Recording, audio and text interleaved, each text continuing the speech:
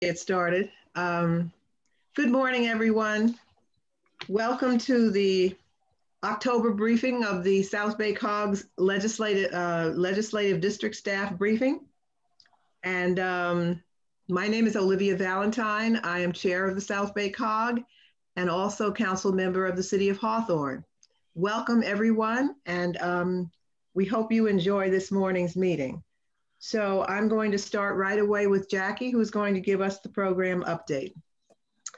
Thank you very much. We sent out to you before the meeting started with the meeting notice, our legislative matrix, which included some of the legislation that we're monitoring this year. Not all of it, because when it passed, we took it off our list. But I wanted to very, very briefly run through the PowerPoint that was sent to you. And I don't know if it's up on the screen. Were you able to? Wait a minute. I'm able to see it. Okay, great. Okay, so if we can just keep going. This is since July. We're going to talk about these issues, but before we go to the next slide, the housing principles, the legislation, we're going to be setting up a list of principles that we think are important for any housing legislation. And then we're going to be setting up meetings with our legislators because we think that we continually are getting the same kinds of directives and they just don't speak to the issues that are in the South Bay. So we will be doing that in the next month or so and calling each office. So please expect us to be contacting you. The last thing on this chart is we've had 2 special meetings for our elected officials on the role of public safety and with guest speakers talking about what elected officials should be asking their police chiefs, how they should understand the culture of their department. And it's really been, I think, a very, very informative exercise for everybody. And now we've given our elected officials about 20 questions to ask their police so that they can really create a dialogue and understand what's going on in their own departments. So we're pretty proud of that initiative. Let's move on. Our fiber network this is the fiber network. As you can see, there's a ring, not exactly one you can put on your finger, but a ring that connects all of the cities. And the ring allows the fiber to go in either direction. So it's reliable and redundant, and it is up and it is running. Next slide. Okay. 16 sites are connected. We're going to have 35 sites by the end of the year. It costs $6.9 million, and the subregion paid all of the capital costs through our Measure M funding. We've not only got our cities, but we've got the participating agencies. You can see there, water, workforce investment board, health agencies. We're very excited about it. And Metro is a significant part where we'll be able to do real-time traffic understanding. Minimum service is $1,000 a month for 1 gigabit, which is much more than cities had for much less than they were paying in almost all cases. And now we're working at applications that we can provide for cities where they can provide better customer service and greater efficiency. Let's move on. This is the most important thing for you today.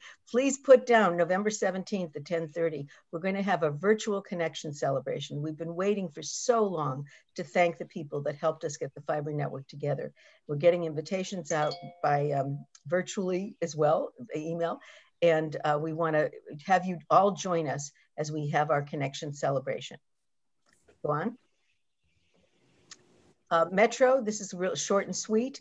As we all know, they have a large deficit. We're going to hopefully find out what the funding estimate is at the end of October, because we have no idea whether we have money for new projects or how we're going to be able to fund the projects that we already have.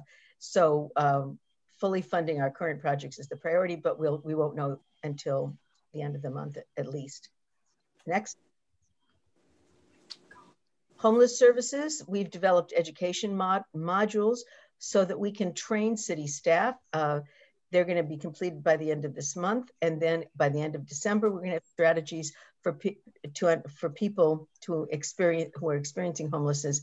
And we're trying to develop training so that people really know how to be positive and interact well when they're faced with a homeless person, that they can really do the so many people are befuddled and don't know what the proper response is. Safe parking, there's a lot going on in District 15 in LA. We're really proud of that, but we're looking for sites, other sites throughout the South Bay. And then the next slide, we're piloting a project called Project Home Share South Bay. We're very excited about this. It's launching. It actually launched yesterday, but there's a little launch party today at 12:30. It's a pilot to match homeowners with compatible housemates. Silvernest is an online sharing platform, and it's going to be vet the homeowner with the housemate, and hopefully we're going to find people who are at risk of losing their home or maybe just recently homeless, who can help somebody that has too much space and would love to have a companion. And please follow this. And if you know of anybody, we really want you to refer them to us. We think this is going to be a really important program. Next. There's no date for the homeless count yet. Our next meeting is November 4th. If you haven't been to one of our homeless task forces, it's a really informative meeting on what's going on in the South Bay. Next. Senior services, we have meals are still going on at senior centers and virtual classes, and the libraries are offering curbside services. Our next meeting of seniors is December 1st, and those are really very informative as well. We have great speakers and great discussion. Let's move on. In the environmental area, you can see we have a lot of programs. We're working on adaptation with city vulnerability assessments, water saving programs for businesses and disadvantaged communities, and energy efficiency programs. We're doing a lot of virtual tours and virtual forums. Next. And then our General Assembly. Please save the date, March 18th. We are going to do this virtually. We're starting our sponsorships and preparing our program. I think I covered everything. Next slide. Thank you. And our next meeting will be in 2021. So if there's any questions, I'd be glad to answer them. Okay. Thank you, Madam Chair. That's the report. Thank you so much, Jackie. So now we're going to move on. So you have already had the opportunity to identify any city issues you wanted to bring before the legislative representatives, the legislators who are here today. So unless there is something specific that you want to ask now, I'm going to move on so that we can move ahead with the program. And if you have questions, keep them in mind and ask your legislators as they speak. Congressmember Ted Lieu, you're up first. Good morning. Good morning. Thank you so much for inviting me, and want to thank all of you for participating. I thought I'd give you an update on the stimulus package in Washington, D.C. So as you know, at the beginning of this pandemic, Congress passed 4 bipartisan laws to address the pandemic. We got funding out to American families, to school districts, to hospitals, to local counties and cities and states. And my view is all of that was necessary, but not sufficient to address the scale of this pandemic. And that's why the House of Representatives on May 15th passed the HEROES Act, which is a $3.4 trillion second round of stimulus. Unfortunately, the White House and the Senate twiddled their thumbs for most of that time and didn't do anything. Now they're scrambling to see if we can come up for a deal. So in the meantime, we negotiated against ourselves and passed another version of the HEROES Act of $2.2 trillion last month. Both of those bills are on Mitch McConnell's desk. He could send any one of those two directly for a floor vote and then to the president, and we would get a second round of stimulus. So one of the issues that the Senate Republicans and the White House are opposed to is funding for state and local governments. And so that's something that we're not going to relent on in the Democratic caucus. We're going to keep fighting for it. Our view is that if you don't provide significant funding to state and local government, then you're going to have massive layoffs of frontline responders, such as police officers and firefighters and other folks who have been fighting this pandemic. And that is one of the major sticking points. So hopefully we can get Senate Republicans in the White House to relent on that issue. Speaker Pelosi continues to have discussions with the White House. The holdup seems more to be with the Senate Republicans.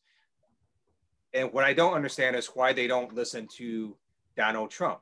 He, as you know, last week said he was walking away from the negotiation, and then literally within 12 hours after the month's pushback, said no, he's going to come back in and keep negotiating. And then he recently started tweeting last couple of days that he wanted an even bigger stimulus. So while his behavior is bizarre, his current negotiations, based on what he said, is he wants to go big or go home. So we're trying to follow, in fact, what Donald Trump is saying, and we want to go big as well. And the holdup really is with Republicans in the Senate. So we're going to keep putting pressure on. Hopefully we can get a deal before the elections. If we don't, then my view is if the voters flip the White House and flip the Senate, then we will get an even bigger deal early next year. With that, thanks for inviting me, and thanks for all that you do. Thank you, Congressman Liu. Are there questions for the Congressman?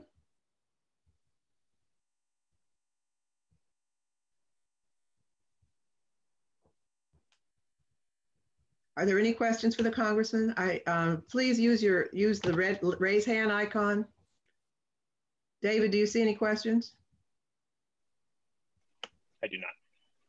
Okay. All right, we're going to move on to the state offices. We're going to hear from the state representatives. We'll ask the state representatives to limit your discussion to 10 minutes, and the legislators to limit their discussion to 10 minutes. And if there is staff here, you will have 3 minutes. So first there is from the Capitol, State Senator Ben Allen. Hi there. Would you mind? I thought I was going on at 9:30, so I'm just finishing one thing on my baby here. Would you mind going to Al first, and I'll be right there? I'll go right after Al. I have no problem at all. I'm sorry about that. Well, it's okay. If it's not, I could be ready in like 2 seconds. I just got to. That's okay. We have Assembly Member Patrick O'Donnell. Perfect. Hey, Patrick. Is he here? No, Olivia, I think the next one, I think, I don't know who's here. Autumn Burke might be. I'm here. It's Autumn. I'm here. If you want me to go, I can go before Ben. Well, Senator Bradford is here. Oh, let's go. Bradford's here. I'm sorry, Senator Bradford, State Senator Bradford, are you here? Yes, he is. He's muted. You're muted, Senator. I am here, present and accounted for. Good morning. Good morning. Welcome. Good morning. Thank the South Bay Council of Governments for this opportunity to speak to you this morning, as we have done on an annual basis. And it's good to see many of our friends, or my friends, even virtually. As many of you know, I served on the Gardena City Council for 12 years, and I was a member of this COG, so I understand the important work that you do each and every day. And I've always stressed that the work that you do on a local level far exceeds many times what we do on the state and national level. So thank you for this opportunity just to give you a brief highlight of some of the things that I've been working on, and we as a state during this crazy year. We all have to agree these are being some of the most unprecedented times that we've faced as a state and as a nation, and even as a planet, as it relates to this pandemic and what it has meant to the economy, to healthcare, to all those things that are critically important, criminal justice. And first, want to report that we balanced the budget in spite of all of that. We balanced and passed an on-time state budget with no cuts, no tax increases. It did require us to dip down into our rainy day fund that we had saved under both Gavin Newsom and Jerry Brown of over $54 billion. And we had to spend a lot of that money in order to get a budget that was balanced and on time, but one that keeps California whole and continues with the priorities that we've set forward. At the beginning of this year, I introduced 20 pieces of legislation. But as we know, the pandemic hit in the first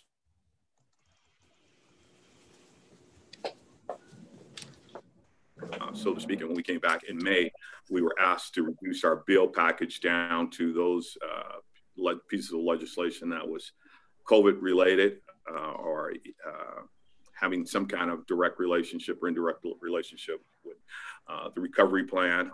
During that period of time, I was also appointed as co-chair of the Senate Economic Recovery Task Force, myself and Senator Bob Hertzberg. And through that, we worked with 8 other of our colleagues to come up with legislation to help address some of the problems that were caused and that still exists through COVID. One of the biggest issues I was most proud of was the Tenant Landlord Protection Act. I introduced that in May, and then again, due to the bill reduction, we made it a collaborative effort and moved it from a Senate bill to a Assembly bill, and it was AB 3088 that the governor signed, and it provides protection not only to tenants, but to landlords as well. And many folks were always stating we got to make sure we protect our tenants, which is so true, but we also have to protect our landlords. And many times people think of a landlord as some large, wealthy conglomerate, but many of the landlords are frontline essential workers or mom and pop owners who might own a duplex, might own a fourplex, but they go to work every day. There are mailmen, there are teachers, there are bus drivers who just happen to have invested well. And we want to make sure that they were protected too, because if a landlord is foreclosed on, everybody is hurt. Not only does that individual lose their property, but the tenants also lose their housing. So it was a balanced approach that gives relief to the tenant, asking them to pay at least 25% of their rent between now and the first of the year.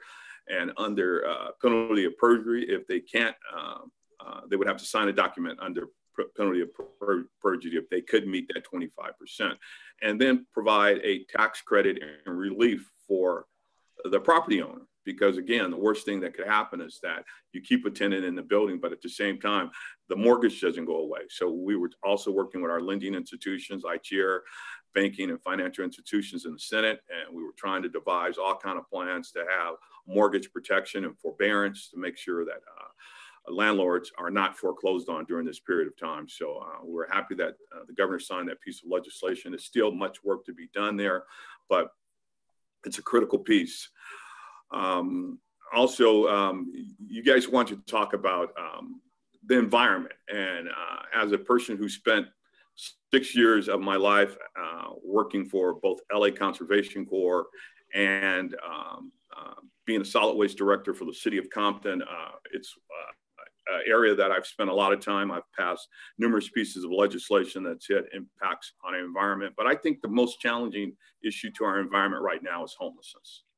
And if we cannot put the focus on people who are sleeping under trees and let that take precedence over saving a tree, then I think we as Californians, we as Americans have our priorities wrong. So housing is one of the critical issues that I'm going to be working on as we move forward. It's some of the things, again, that ties into AB 3088 of making sure that we protect and keep people housed. That's one of the most critical things. And as I've stated throughout my entire life, I don't know anyone who wants dirty air, dirty water, or dirty soil. But I've yet to run into a single person who says, you know, Steve, this is what keeps me up at night. What keeps me up at night is how I keep a roof over my head. How do I have health care for my family? How do I get to and from work without a car? All those things.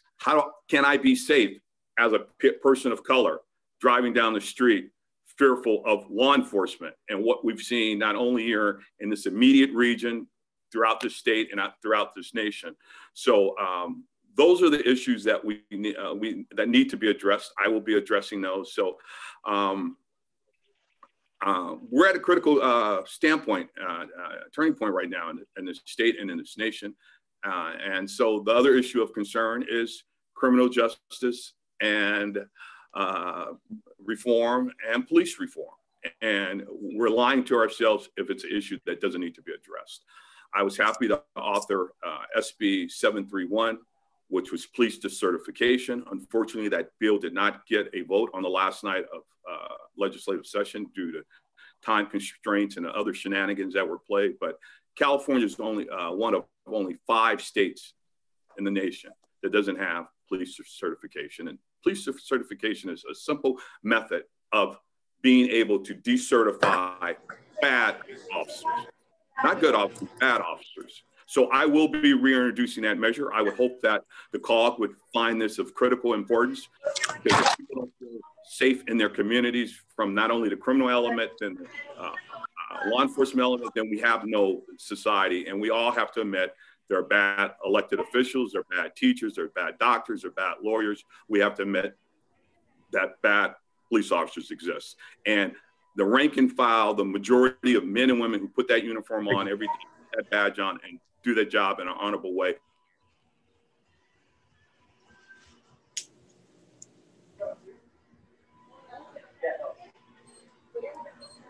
We're having a transmission problem. Outliner of We're having a transmission problem. Senator Bradford, you're frozen. We're having a transmission problem.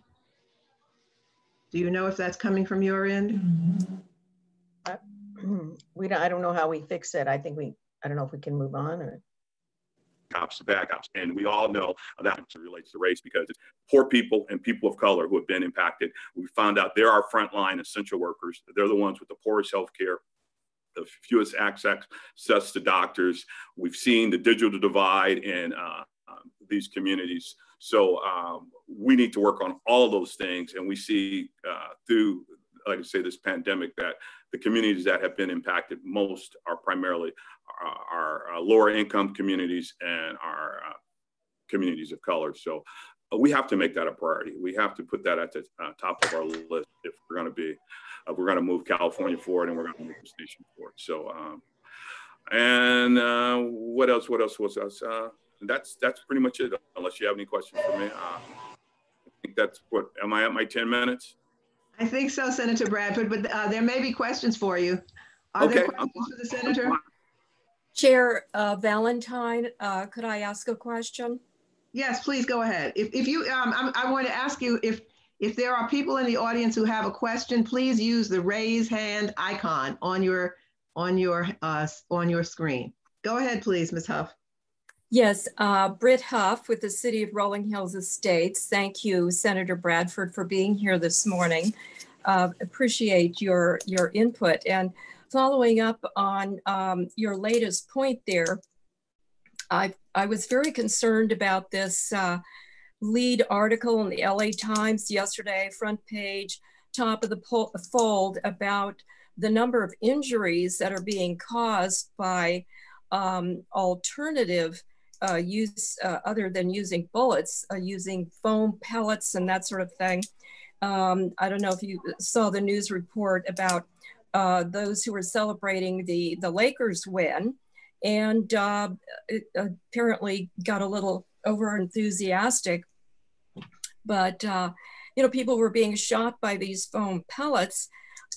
Normally, this should be, I would think, a local issue. We hope our police departments and sheriffs would respond to the interests of the public and local officials.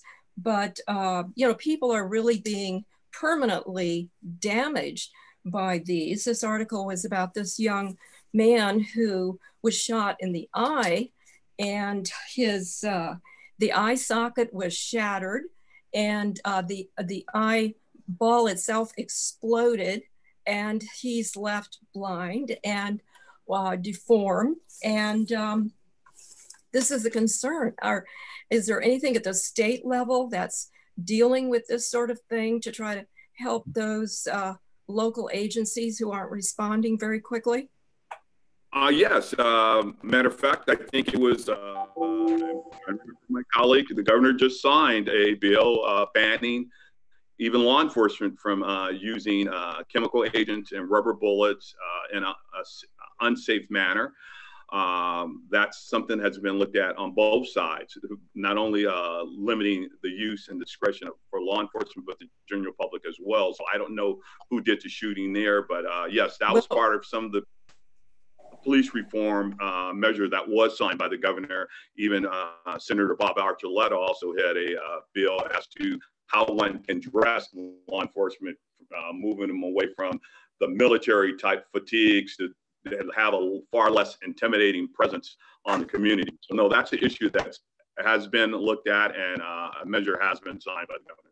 Well, apparently the enforcement of it hasn't reached the local level. This was the LAPD. And, you know, in a case like this, you're having police officers basically give someone a life sentence without a jury when they're left blind and permanently damaged like that. The bill was just signed, so I think it doesn't go into effect until January, but no, that was one of the major pieces of police reform, chemical agents and the rubber projectiles and things of that nature that we know have permanent damage. Everybody says, oh, it's just a rubber bullet. But as you say, someone get hit in the eye, get hit in the throat and the neck. No, it does long-term and permanent damage. So no, that was a piece of legislation that was signed by the governor. Oh, well, that's a good news. I do hope that we as local officials can speak out and try to get this implemented locally before January 1st, because this sort of thing seems to be going on, you know, irrespective of the legislation. But thank you for that. No problem. And what I failed to mention also, just to segue back to the pandemic, was SB 1447, my business tax credit. I want all the small businesses, which make up the lion's share of employment in all our communities. I secured $100 million for small businesses that had a 50% loss in revenue from July 1 until the end of the year, and they can apply for that tax credit for every new hire or rehire to their businesses. So that was one of the issues of great concern to many of our local businesses. Senator Bradford, the SB 1447, how do small businesses get access to the information for that? Just go to my website, call, like I said, that bill will go in effect come December 1st. They can start applying for the tax credit, and it's on the governor's website as well. Or you can call my office. Thank you. Are there any other questions for the senator? Thank you, Senator Bradford. Thank you. Thank you for all the work that you guys are doing. All right. I think Senator Ben Al is here now. Hi there. Yeah. Thank you so much, everybody. Well, thank you so much for your patience, and you know, Autumn, of course, has a little one as well and understands. And thank you to my colleague, Senator Bradford, for the great overview of all the work that's been happening. And let me just start by apologizing for my informality with this cap, but I feel as though, in the spirit of thinking globally and acting locally, that if wearing this baseball hat, you know, even infinitesimally contributes to the Dodgers' historic comeback starting tonight, it will be worth it. So I appreciate your forbearance, and go blue. Go blue. Go blue.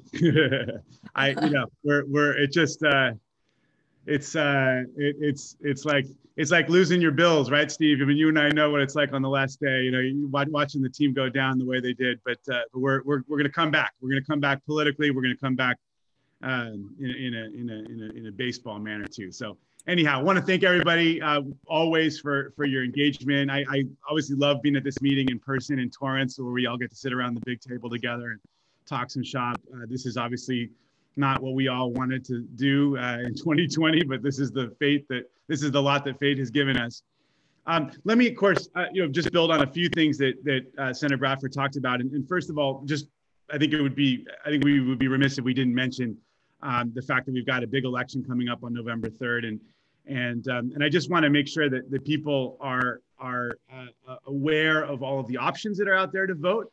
And I just want to ask everybody to remind your constituents that voting is one of our most basic and fundamental rights. I want to implore everybody on this call to do whatever you can to get the word out about the importance of voting, and also the importance of understanding the system that we have, because it's a little different than in the past, both structurally and also because of COVID. And I think most of you know this, but I do think it bears repeating, and I'm happy to I think anybody on this call would be happy to answer specific questions about the system. But But the first thing to say is that there's basically 3 different ways that you can vote. You can vote by mail, where you take the ballot that you've received in the mail and just pop it right back in a letterbox. You can take that ballot to a drop box, and these drop boxes are now all over town. You can also take your ballot or vote in person at a vote center. And there will be vote centers that will be open for 11 days before Election Day, and there will be others that will be open 4 or 5 days before Election Day. If you are planning on voting by mail, I can't say enough how important it is to get that ballot in early. Every vote will be counted as long as you get your ballot in postmarked by Election Day. However, we all know that the Postal Service is going to be under tremendous strain this year. And if you want to make sure that your vote is counted as part of the first tally that goes up at 8:30 at night on election night, which of course is an important thing because it helps to, it's part of the process. It helps to shape the conversation. If you're going to vote by mail, I strongly encourage you to get that ballot in early. Obviously, if you want to vote in the vote center, that's great. I would encourage people to, go, if you're going to vote in the vote center, go in, don't go in on Election Day, go in before. We just want to make sure that we space out the process enough in ways that will be safe on the COVID side, but that will also make sure that they don't get overloaded. We did see some problems in March, and we want to make sure we avoid that from happening. So we want to encourage people to not think of Election Day as Election Day, but really almost like election month, election week. There's lots and lots of different ways to vote. We've decided to make this as convenient as possible. The other great thing, by the way, you don't have to vote at your nearest vote center if you want to vote in person. You don't have to drop your ballot off at your nearest Dropbox location. Last time in March, I was with my wife. We were seeing a show downtown, and we went and voted at the Kenneth Hahn Hall of Administration. And I don't live anywhere near there, but it happened to be incredibly convenient to where we happened to be at the time. It was on a Sunday right before Election Day. So you can vote anywhere in Los Angeles County that has a vote center if you want to do that. And so my staff has a resource page on our website. It outlines all the different Dropbox locations in the South Bay, voting centers in my district. And so if you want to share that information, I just encourage also my colleagues to do the same. It's just important that there's enough craziness going on in the nation and the world right now. We want to make sure our constituents know the system. We want to make sure they know how it works, and we want to make sure they take advantage of it and they vote early, they get engaged, and they make sure their voice is heard.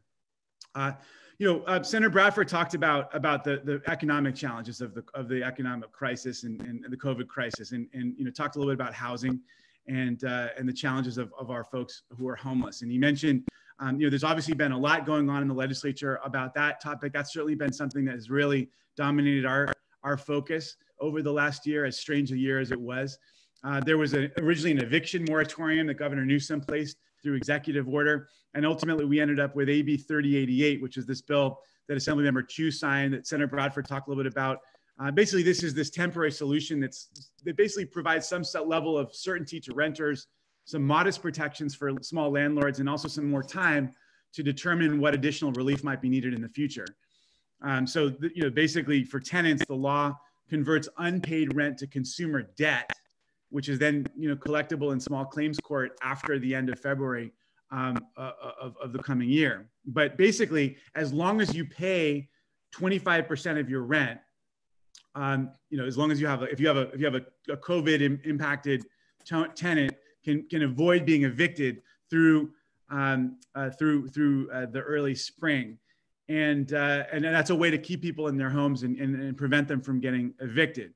There's also some penalties if landlords try to shut off utilities to force a tenant to vacate, as long as they're complying with their 25% rent minimum. So they'll have some penalties. But we also put in some protections for landlords. We extended the existing homeowners bill of rights to small landlords, which basically gives them some additional protections with regards to their mortgagors, so that mortgage servicers have to contact borrowers before pursuing foreclosure proceedings in order to provide some potential forbearance options. If they're denied a forbearance, the law now requires the mortgage servicer to provide a written explanation of the decision, and there's some additional anti-foreclosure protections that are put in place for small landlords that are in effect through the end of the January 1st, 2023. So there's some time, and then obviously there's some ballot measures on this topic. Prop 21, I'm sure everybody knows about. That'll be interesting to see how that goes down. I know that there are also some interest on this call about broadband. I know that was something you guys brought up to us that you wanted to talk a little bit about. I'm certainly really happy. I'm sure I join my colleagues in supporting your project. I really do remain very impressed with your work in developing a regional broadband fiber optic network for the South Bay. Super, super important, very important for economic development. On the legislative front, we expect there's going to be several bills aimed at encouraging broadband deployment next year. The two main bills that were on this topic just didn't seem to get across the finish line this year. And I'm still trying to get the backstory, but we had our colleague on the Senate side, Lena Gonzalez, had SB 1130, which would have allowed the state government to actively promote the transition of the state's legacy communications infrastructure into a multi-gigabit fiber network that's competitive and affordable and available to all residents lacking high-speed access. And the bill didn't make it out of the assembly. There was a lot of things going on. That I know we're going to come back with, and we got to sit down with all our colleagues on both sides in the governor's office to see if we can get that through. On the assembly side, there was AB 570 that would have established new criteria where the state would have to, had to prioritize cost-effective deployment of broadband, and that didn't get through either. But there's work happening right now. I certainly expect legislation to come forward to extend and reform CASF, the CASF, the California Advanced Services Fund, which is a program at the PUC, at the Public Utilities Commission, that funds broadband infrastructure deployment. The governor has also directed California Broadband Council to develop a new action plan for broadband deployment, and that's going to include specific recommendations for supporting deployment of broadband. So I think it's very possible that coming out of either the council or this fund, there's going to be some additional legislative recommendations that we're going to want to pick up on. Obviously, lots of interesting things happening on the environmental front. A lot of the crises that we face right now are actually closely related to our environmental challenges. Everything from the wet markets in China and the implications and impact on COVID, right the way over to our wildfires that, of course, are very closely tied to the challenges associated with climate change. And we have some clean energy goals that the governor has announced relating to carbon-free energy sources and zero emissions vehicles on the road. Some of that is legislation that we've passed, and some of it is things that the governor has been putting forward in various executive orders. And so there's some interesting work going on in that space. I also was glad to partner with so many of you in our cities to try to get some legislation passed on waste management. We know how much our cities are being impacted by the fact that the bottom has fallen out on the recycling market. I was just talking to a good friend on one of the city councils who was talking about how the haulers are now coming back with pretty significant rate increase proposals because of all the challenges in the waste management market. And so we came excruciatingly close to get a League of Cities sponsored bill across the finish line. We weren't quite able to get there. I thank Senator Bradford for his support on that bill, but we're certainly determined to get there next year, and we're working very closely with the League of Cities on this issue. On another kind of environmental note, Senator Stern and I, from the northern portion of my neck of the woods, we're going to be having a home safeguarding wildfire workshop, and I particularly want to invite our friends on the Hill, where there is a very serious wildfire risk, to join us. It's going to be on Tuesday. I'm going to be streaming live on my Facebook page for anyone who'd like to join us. We'll put some information up on the chat, but we'd love to have, particularly those of you who represent constituents who are in wildfire zones on the Palos Verdes Peninsula. Would love you to get the word out about that. We're going to talk about home hardening. We're going to talk about programs to assist people in making sure that people are going to be wildfire ready. So obviously, Senator Bradford talked a little bit about the budget. We worked really hard to get ourselves into a place where we were able to keep the budget, keep the money flowing in spite of the economic crisis. We were, I think, really, ultimately, because of Jerry Brown, because of the voters, because of the legislature's good work in the past, we were able to build a pretty significant rainy day fund, which allowed us to avoid the kinds of drastic measures that the legislature had to take the last go around. I don't know about you guys, but I was on the school board in my hometown in 2000. I was first elected in 2008, and I served right the way through the economic crisis after 2008. And it was a terrible experience in a lot of respects, because we were spending our entire time figuring out how to mitigate and how to keep the programs going in spite of all the big cuts that we're facing at the state level. And the fact is that this time around— Excuse me, Senator. Your 10-minute time limit is up. I'm afraid I'm going to have to ask you to bring this part of your conversation to a close and ask if there are any questions for you. Okay. No, you can go ahead and finish your sentence. Oh, yeah, no, I appreciate the good work that's gone into making sure that the budget has stayed sound and solvent. We still have some additional reserves. We didn't have to raise taxes on people. We didn't have to cut education. The situation is certainly not good, but it's a lot better than it would have been if all of us together, all of us, certainly our cities, our state government, hadn't done so much work in the past to save up.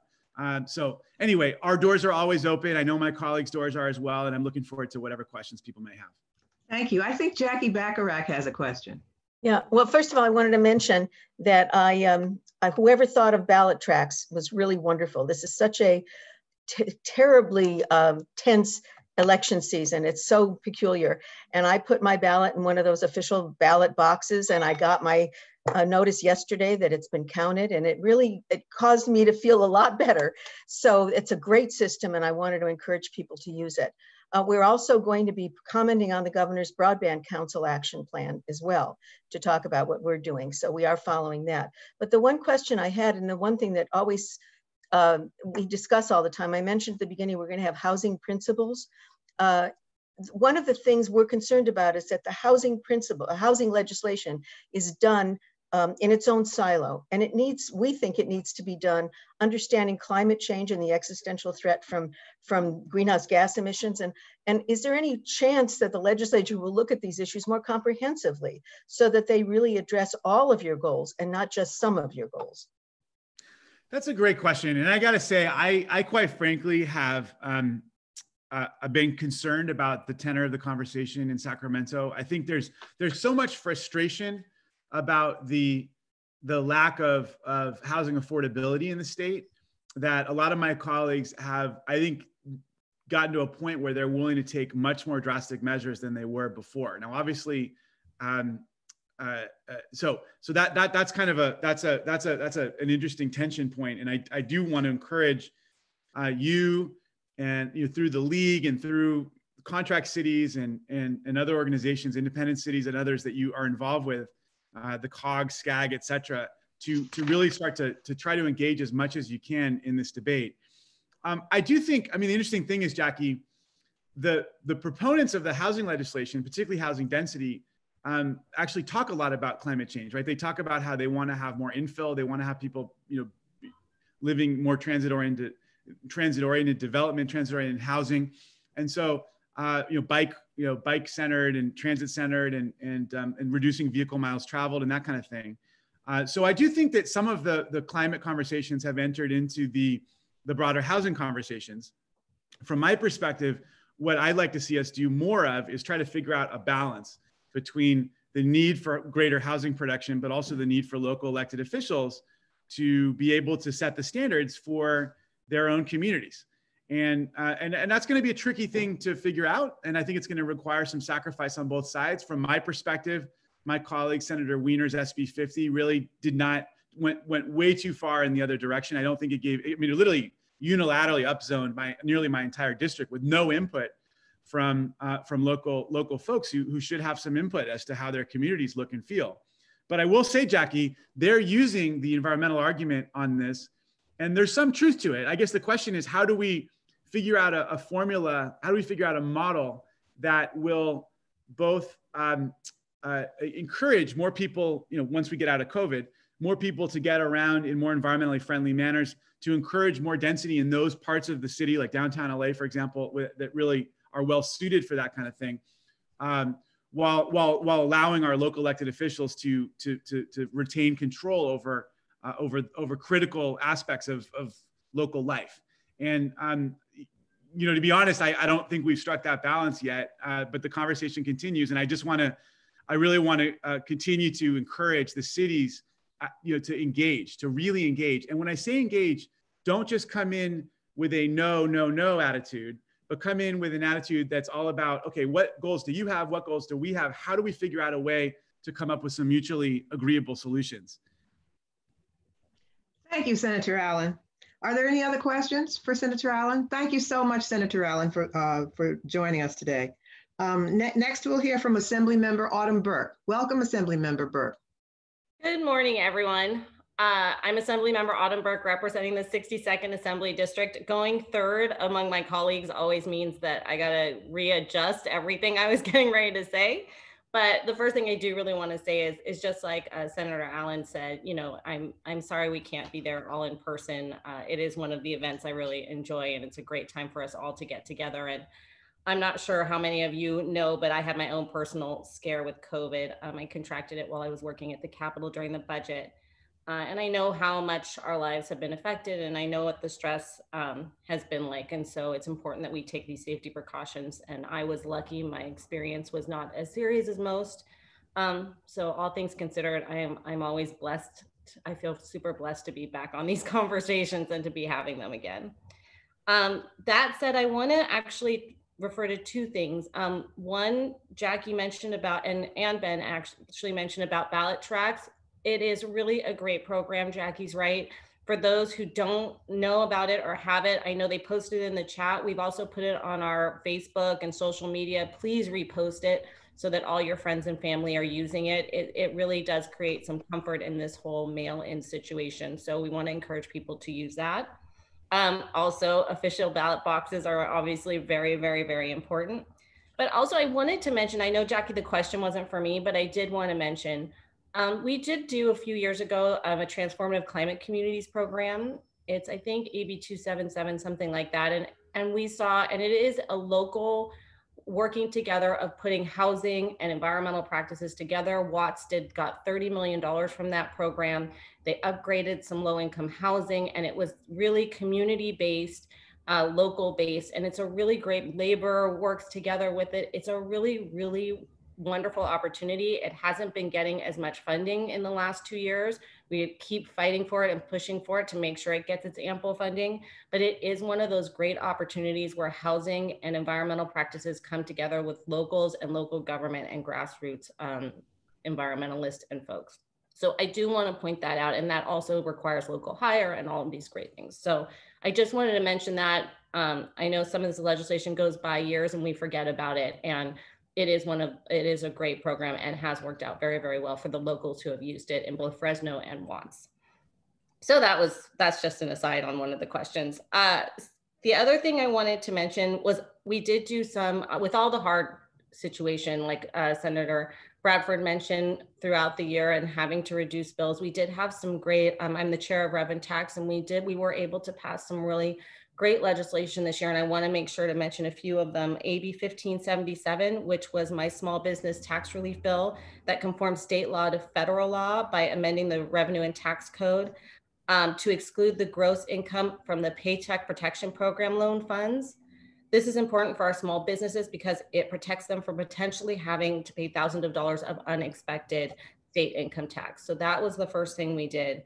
AB 3373, which improves the efficiency of property tax assessment appeals process for both counties and taxpayers. This bill was in response to the surge of new appeals related to COVID-19 impact on property values. It provides taxpayers with a better access to appeals boards and more timely resolutions. And we also had, but in a totally different framework, speaking to some of the stuff that I just gave you an upgrade, Steve, Assemblymember Bradford, our Senator Bradford mentioned, is on our public safety front.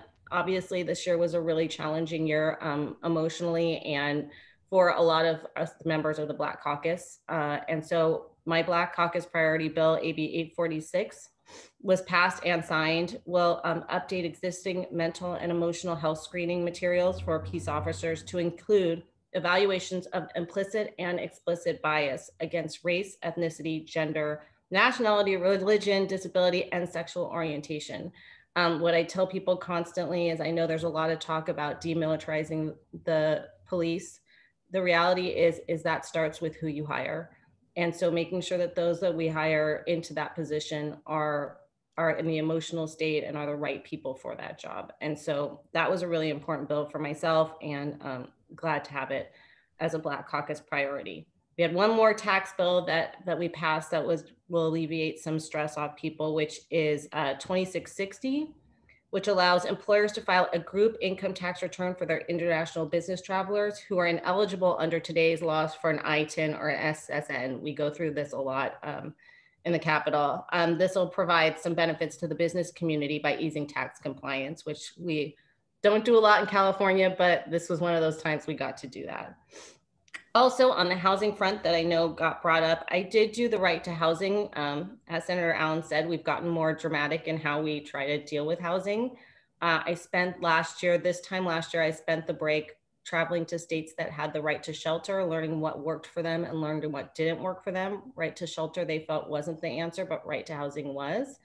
New York City has less than 1% homeless. And so we went and looked at their programs, sat with both the advocates and the regulators to see what worked and what didn't. And we created the right to housing bill that passed the Senate and the Assembly, but was vetoed by the governor. I want to applaud you guys for the home sharing program, because part of our right to housing was about prevention. And I think that is, New York City has shown that really the most economical way and the quickest way to relieve homelessness is prevention. And so that home sharing program, we want to get involved with you on that. I'm so happy to hear about that. We're disappointed about that being vetoed, but there were a lot of lessons learned. And I think we were so dramatic that hopefully some of the other things that were passed partly because we were pushing so hard on such a dramatic bill. I'm trying to think what else we have. The digital divide, I sit on the digital divide task force. I want to thank you for all the work you're doing there, and please contact our office. We are working very closely with Tony Thurman, and we meet once a month on that. We're seeing progress, but obviously we have a long way to go. So please make sure to stay in contact with our offices as you're developing your programs and what you need and what you are doing. We are working closely also with Cecilia Aguiar Curry, who was the Assembly author to the Senate bill Lena Gonzalez was working on. I have heard ad nauseum what the issues were with that situation, and hopefully we'll get that resolved over the next 2 months. We're helping work with her to see if we can get one bill that both houses really feel confident about moving forward. And I think that's incredibly important.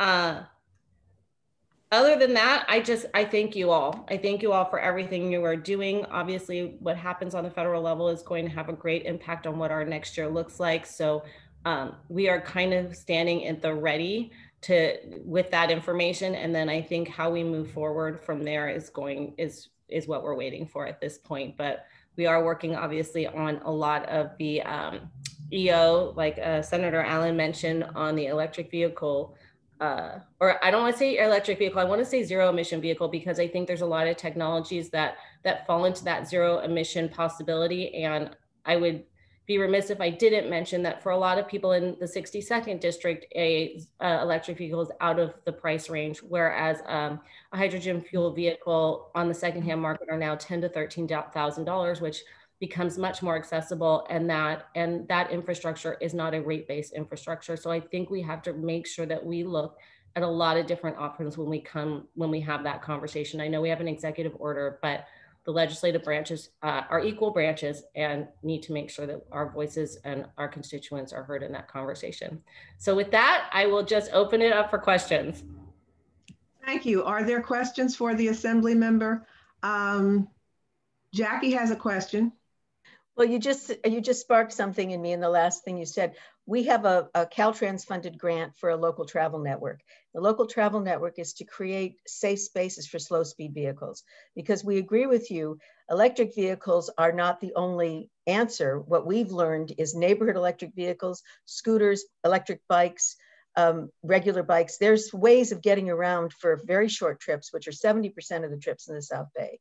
And so we're trying to create a network of streets that would be safer for these vehicles. And we think people would buy them if they felt that they had safe places to ride. So I just wanted to mention that. Yeah, no, and thank you. And it's important. And by the way, to what Senator Allen said as well, we need your voice in all this, especially when it comes to this new zero emission vehicle conversation. It is a much larger, much more comprehensive conversation than just a zero emission vehicle conversation. Obviously, we are up in Sacramento. They are getting ready to do power shutdowns because of wind and fire.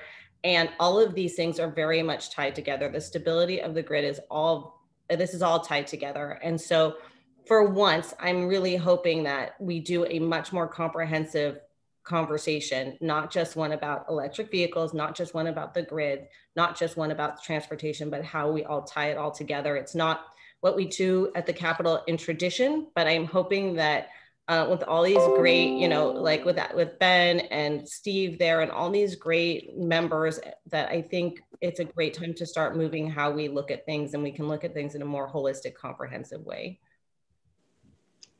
Thank you. John, thank you. John Cruikshank has a question. Yes. Thank you, Olivia. Assemblywoman, thank you for being here today. I don't think we've ever met. I know you don't represent Rancho Palos Verdes, but you and I are fellow COVID survivors. Good, glad to hear that.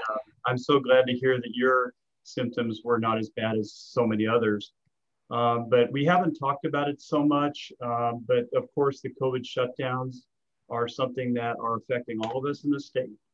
And, we do hear from the governor all the time, but we never really hear from the legislators, and they're maybe pushed to have us find ways to live with the COVID versus just shutting everything down all the time. And so I'd love to know if there's any type of activity going on, because, certainly in our city and all the cities really, the shutdowns are affecting all of us in many, many ways. So I just wondered if there's an opportunity for you as someone that's gone through the experience to help us with at least finding ways to live with it more. First, I am glad to hear that you are well. I know it's a vulnerable feeling getting COVID, because it's just one of those, it's such an unknown that it creates a lot of vulnerability, and it's created a lot of vulnerability in our economy. And quite clearly, this is a recession that's unprecedented, because the reality is we have no modeling for how we recover from something like this, where we have an artificial shutdown. And I understand. And also, as a single mom of a 6-year-old, as Ben mentioned, right now she's not here, thank God. Otherwise, you would see a child whizzing by. So I am more than aware of all of the challenges, like you said, as someone who, not just as a single mom, but as a COVID survivor. And I'm going to be honest with you, I wish I had a better answer for you. And I am, since you don't know me, for those who do know me, they know I'm extremely straightforward. So you might brace yourself. But the truth of the matter is that a lot of the COVID, we did our COVID bills and we've done bills, but the reality is this search situation is an emergency situation, or has been. I think it's moved out of the emergency situation and into a situation where legislators should be more involved. However, the governor has pretty much taken over this process, in my opinion. Because I don't want to paint my fellow legislators with this brush. In my opinion, he has taken over this conversation in totality. And I don't think that we've actually been as much a part of it as we probably should. I know that I have offered my conversation, and I have I have a really good relationship with the governor, the governor's office, and I have offered, as someone who has experienced it, I have offered my services to have that conversation. I have had it on a very surface level, but I do hear what you're saying, and it's hard. I wanted my daughter back at school. Her doctor explained to me that really the risks of her getting it are so much lower than the emotional risk of her not being around her classmates. I know that UC Davis has converted levels of their hospital into mental wards, because mothers and children are now being admitted at such a high rate that they are medicating mothers and children, because the anxiety and stress from this situation has been enormous. They don't have beds for their traditional surgeries on some levels. So unfortunately, I wish the legislators had more control and opportunity in this. Our opportunity is very limited to when we're in session. I know that a lot of members wanted to come back to special session, but the governor must call special session, which of course takes away some power from him when we come back, because we're back to equal levels of government. So I wish I had a better answer for you. I think the transition is going to be slow. I know at least our side is talking about they may not return until there's a vaccine. And if that's the attitude, then yes, life is not going to go back to normal for a very long time. It's going to take a while. In the meantime, I know what kind of stresses emotionally and financially that puts on families and emotionally. So my hope is, and I know what we're doing in our family is, you know, as school goes back, we are trying to be safe, but I'm sending my daughter back to school. We're starting to very carefully, my daughter wears a shield and a mask when we go places, but I'm starting to take her back out because I want to spend my money out in my community where they need the help and where small business needs the support. I encourage everyone to do the same. It's not just restaurants, it's stores. I love my Amazon, and I use it constantly. But I encourage you all to really go to your local stores. They need the support now more than ever. And I know it's scary. Please be careful when you do it. Wear a mask, clean your hands. But right now, I don't know that Gavin Newsom's going to have all the answers right now. I think that it's really going to be important that we support each other. And I know we're doing that in our local neighborhoods, but I think we need to really take a moment each week and each day and remember that we're kind of all in this together. And the more we focus on that and the more we try to make sure we support each other, whether that is watching a friend's kids with some social distancing so they can get away, or going to your local store, I think that really that's going to be the best we can do right now. Thank you so much, Assemblymember Burke. I think we have to move on now. I understand Assemblymember Gibson is here. Assemblymember Mike Gibson. Yes, good morning. Good morning. How are you, Ms. Valentine? Good to see you. I'm fine. How are you? I'm doing well. And to everyone here, to my colleagues, I'm very grateful to have an opportunity to be with you once more and again. As my colleagues have said, I've listened to the dialogue.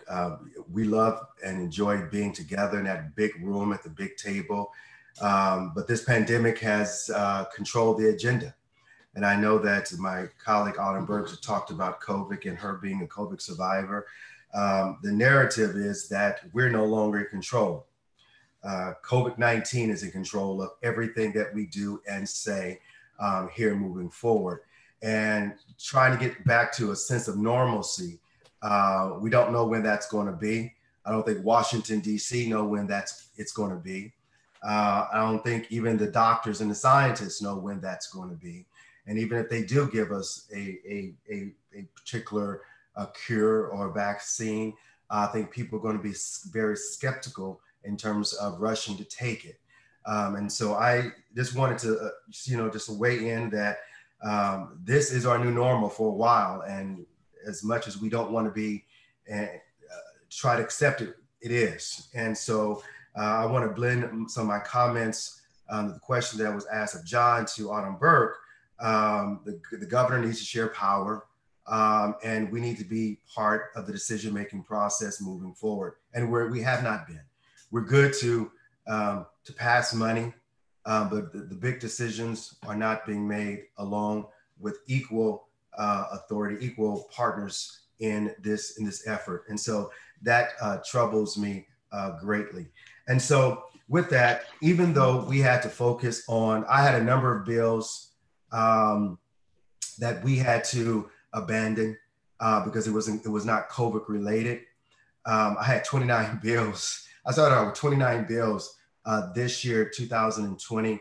And we had to do an assessment on those bills because it was told to us by our appropriation chair in the Assembly and others that we're going to deal when we return. We were going to deal with COVID-related bills, but there were also some bills around social justice that needed to be moved forward based on the murder and execution of George Floyd, Breonna Taylor, and many others, and Mr. Valenzuela, who was nearby in Santa Ana, who was killed by Santa Ana police.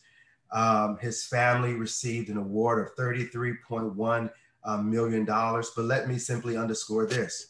That doesn't bring back that person.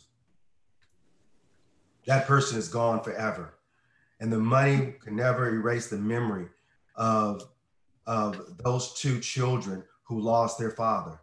And so looking at the social justice equity that we had to deal with, those are bills that the legislature, as well as the wildfires, had to address. And so I had to, Madam Chair Valentine, advance some bills that I'm happy to report that got through the legislative process, and that the governor signed. Assembly Bill 901. Assembly Bill 901, it was a juvenile justice bill. And that bill simply, you may not know this, but if kids are missing truant from school, probation can automatically, voluntarily, underscore voluntarily, place you on probation. And when you are if you're voluntary, I should be able to get out anytime I want to if it's voluntary. And what people have found out, and the parents that I've spoken to, it wasn't voluntary. A probation officer can do search and seizure anytime, not only of the child's person, but also going into that child's home. And again, the child has not broken any laws, but has been treated as a criminal. And what that has caused is trauma, not only trauma on the child, but also trauma with the family as well, who don't have means to take probation to court and fight this in the court.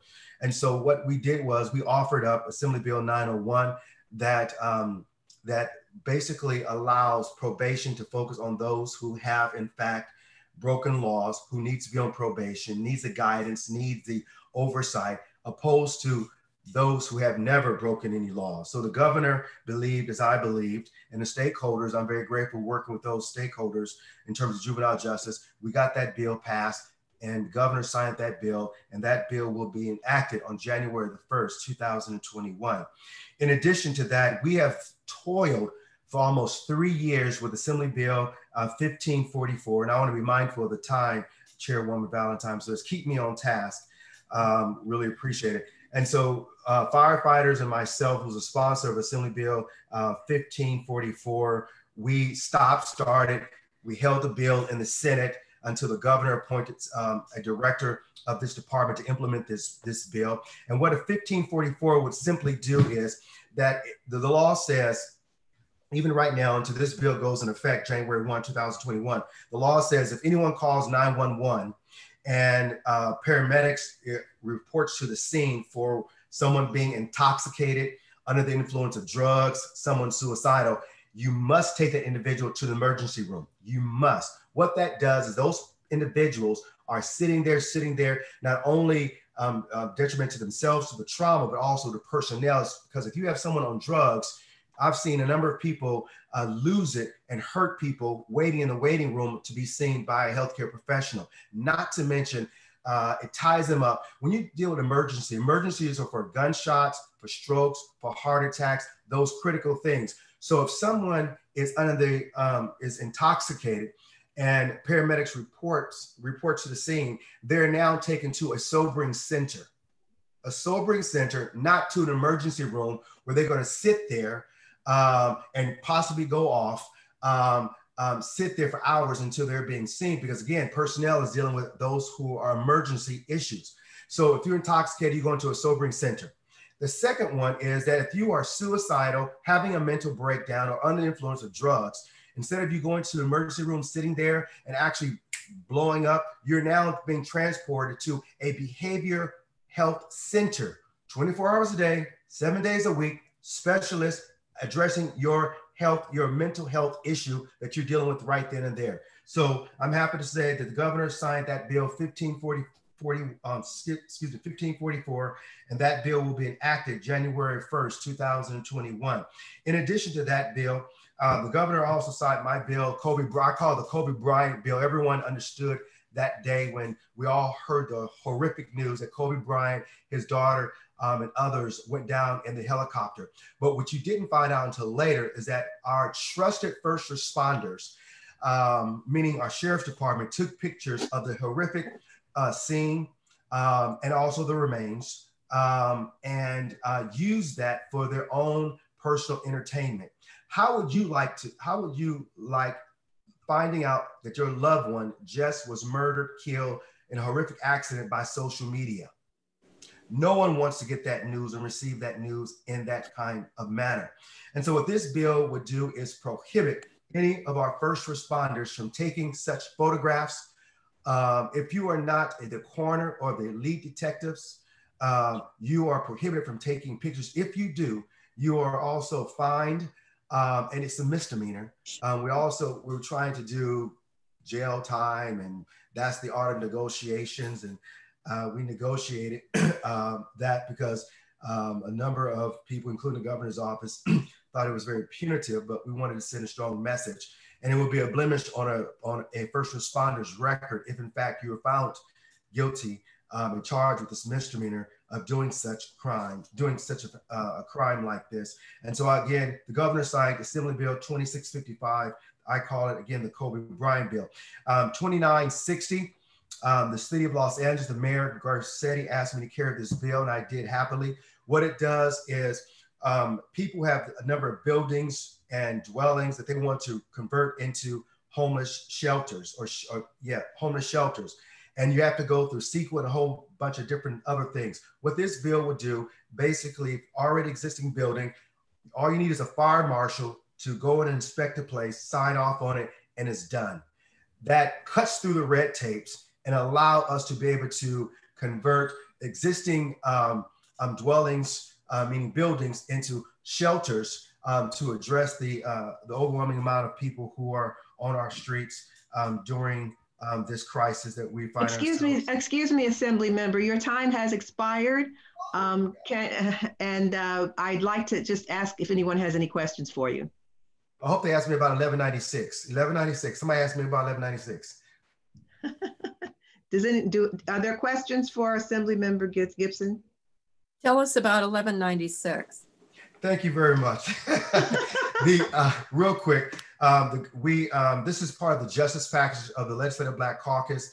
I carried 1196, basically banning chokeholds and carotid California. The governor signed that bill that bans law enforcement from using the carotid artery restraints. That's the method that was used to kill George Floyd, and also chokeholds. So both of those techniques will be banned in the state of California. That law goes in effect January 1, 2021. I'm very happy. And the Legislative Black Caucus was behind that bill, and I was happy to be the author. And thank you very much for asking me that question. Thank you so much. Are there any other questions? Thank you so much, Assembly Member Gibson. Thank you. Be blessed. Be safe. Is Assembly Member Al Murasachi here? Suchi. No, but Andrew DeBlock is here. He's representing him? Yes. Okay, thank you. Is Andrew? Good morning, I'm here. Okay. Go ahead, Andrew. Thank you so much. And again, it's a pleasure to be here with everyone virtually on behalf of Assembly Member Suchi. I think we all miss the days of being together in person, and these are not quite the same, but it's nice to see friendly faces at least in these days. So I'll be very brief. Our legislators have done a fantastic job providing a general update on the context and the cycle and the time of a pandemic. But I will focus on a couple of bills. Mr. Murtsuchi also had a truncated and much smaller than usual bill package as a result of the restrictions due to the pandemic. But I want to focus on one bill in particular that's especially salient to this group, which is Assembly Bill 1286, focusing on shared mobility. We've talked about this bill for quite some time. It's been a multi-year effort to ensure that companies aren't just dropping these shared mobility devices, these scooters in cities without first coming to agreement with municipalities. And we saw that largely in our beach cities and working with both providers and our local governments, we were able to come to an agreement this year. And so just wanted to highlight that bill finally got done this year and got signed by the governor. And so thank you to everyone on this call that worked with us so closely on that legislation. Also want to highlight the fact that even though the Assembly Member's District Office is currently closed physically, we are still open. We know these are very, very difficult times for folks. And so many of us constituents are now dealing with EDD and other issues, securing benefits. Please, you constituents that are facing this issue, share them with me personally or with the office. We're here to help and help navigate that process. We want to make sure that folks have every resource available to them in these really trying times. Also want to share that the Assembly Member is still doing his best effort to engage with the community. We're doing community coffees virtually in every city in the district. So if you haven't already had yours, there's one coming. The next one is going to be in folks in the city of Torrance, and that's going to be on the 21st, starting at 6 p.m. And I will drop a link to that in the chat, though it's focused on Torrance. Obviously, anyone is welcome to join as a virtual conversation. Also want to focus on legislative priorities that may not be bill numbers or things that he's still very focused on. First of all, education funding has been a top priority for the Assembly member. He fought really hard with many of the folks on this call to ensure that districts were held harmless. As a former school board member and someone who also served during the last session on a school board, he understands how important it is to have schools have full funding, especially as we try to reopen our economy safely. That's going to be a key component. So just want folks to know that he continues to focus on that as a top priority, as well as environmental issues. He did author a bill, Assembly Bill 345, that though it was not signed by the governor, didn't pass out of legislature, focused on oil well setbacks and ensuring that our communities are safe and we're being responsible when it comes to where we're sourcing things like our oil drilling sites. And so though that bill did not pass, he's still focused on that issue. And it looks like there's going to be some good rulemaking coming out of CalGEM and the executive branch. So wanted folks to know that that's an ongoing fight as well. And we're focused on that. And I want to be cognizant of the time, so I'll leave it there. But please know that we are here to assist if anything ever comes up in the 6th District. And again, I will drop a link in the chat to his next community coffee where folks can engage with him personally if they choose to do that. Thank you so much, as always. Thank you, Andrew. Next, we'll hear from Assembly Member Patrick O'Donnell. No, Patrick O'Donnell's person actually had to leave, but we have Senator Holly Mitchell's representative, Lily Safiani. Good morning, everyone. Thank you so much for inviting us. My name is Lily Sofiani, and I'm the district representative for Senator Holly Mitchell. I cover housing, homelessness, and the aging population. So a lot obviously has happened this year. I'll go pretty quickly. So the Capitol Office has been very much focused this past year on 2 legislative bills. You might know Senator Holly Mitchell is the chair of California's budget, so she dedicated much of her time to passing the budget for the upcoming year. So I'll go over very quickly, and the 2 bills that she authored, I'll just very quickly go over those before I move on to what the district office has been up to. So Senator Holly Mitchell, along with the Leg team in Sacramento, authored SB 555. Her main focus this past year was criminal justice reform. And the 2 bills that she authored were focused on justice reform.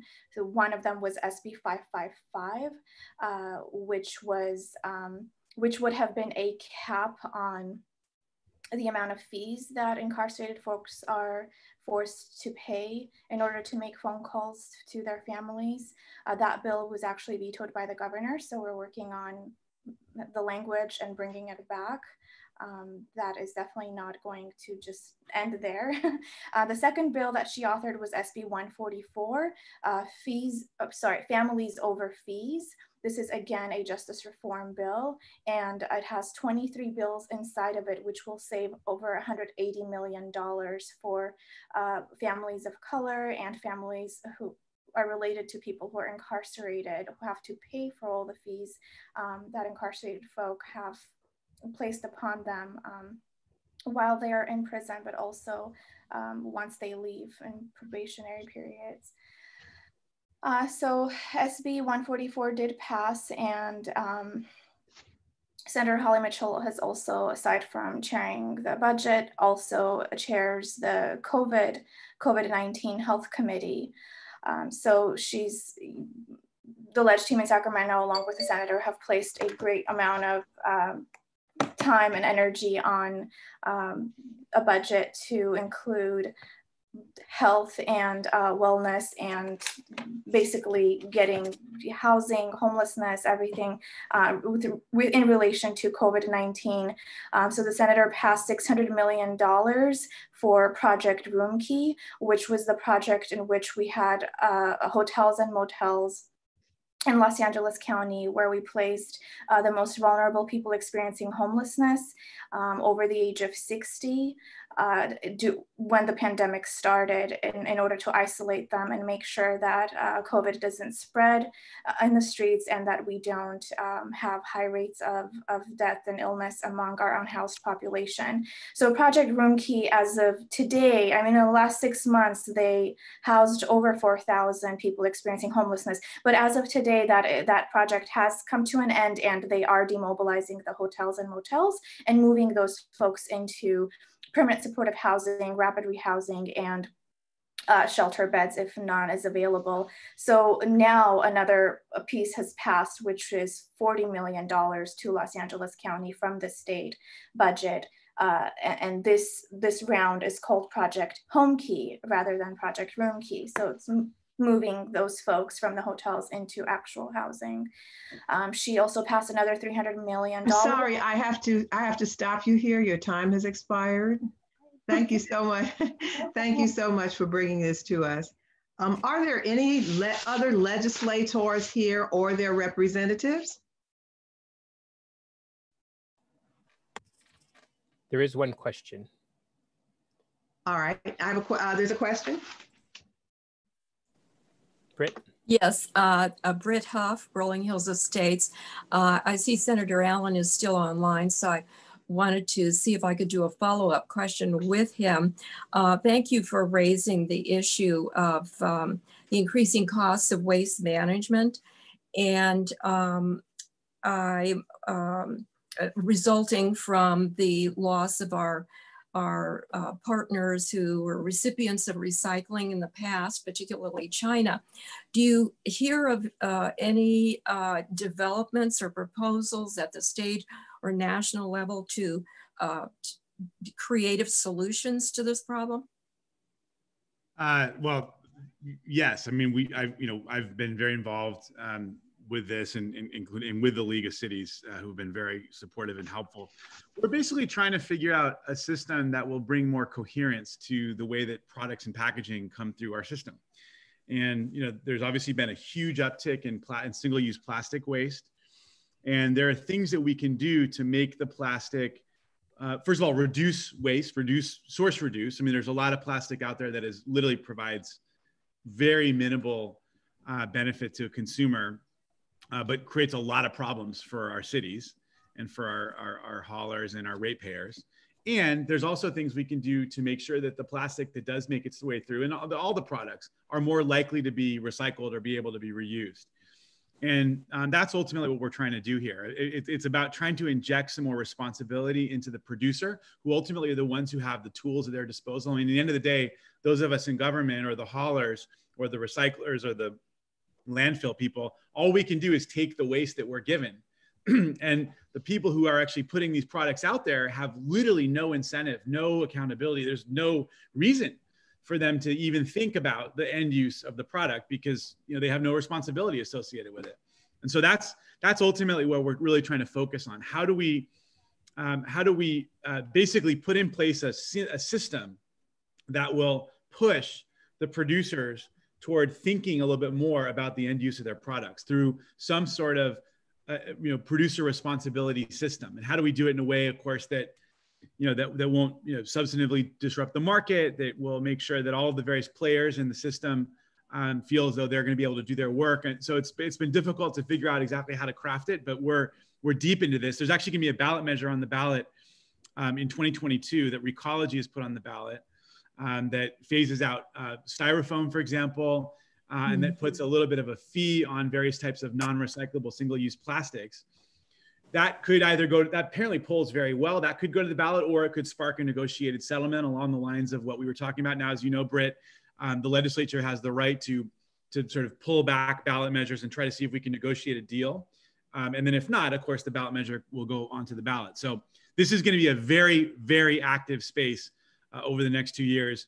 And one thing I think we need to do is make sure that our friends in our cities are continuing to let their legislators know. A lot of the legislators were in local government, but before China, put in place National Sword. And so they're not aware of how much city governments are starting to get hit in a major way by this crisis. City of LA, for example, used to actually make about $5 million alone just off of the 3 through 7 plastics. Now they're having to spend, they're losing $1 million out of general fund dollars just to offload this stuff and meet their diversion requirements and everything else. So there's been a huge shift in this area.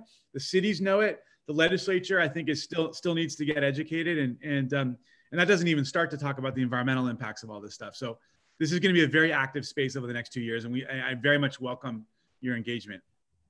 Thank you so much. We have to move on.